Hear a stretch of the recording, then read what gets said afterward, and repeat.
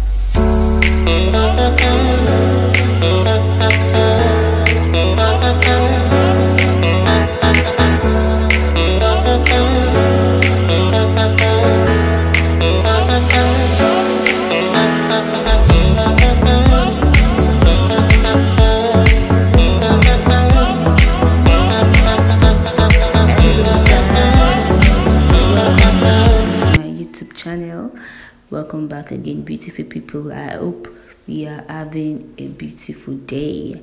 So basically this is Olumo Rock Tour in Abeokuta, and basically in this video it just shows us like what Olumo Rock is all about, in the sense that why Abeokuta is named Abeokuta, under the rock. Also showed us the shrine where the Abalis come and pay sacrifice or something for their or something.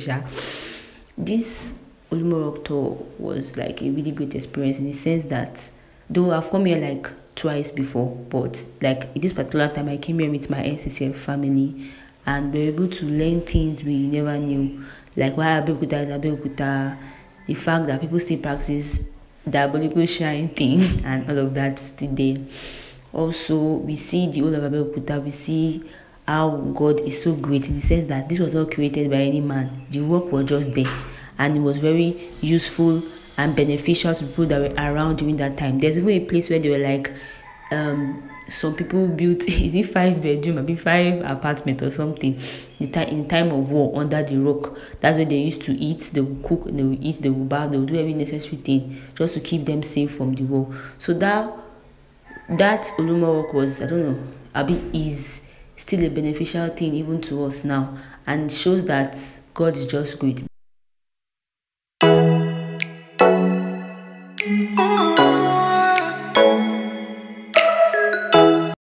Also, this is a museum that is also located in Olumo Rock. Yeah, and just basically artworks and cultural stuffs where they sell to people, and it's obviously a beautiful place. Though there was no light here, that was why it was kind of dark and all of that. But trust me, the museum is also a beautiful place. Abeokuta is a beautiful place to live in. Abeokuta is a beautiful place to find true nature. Enjoy the rest of the video. Bye. Please subscribe to my YouTube channel, very important, and like this video, share and comment. God bless you.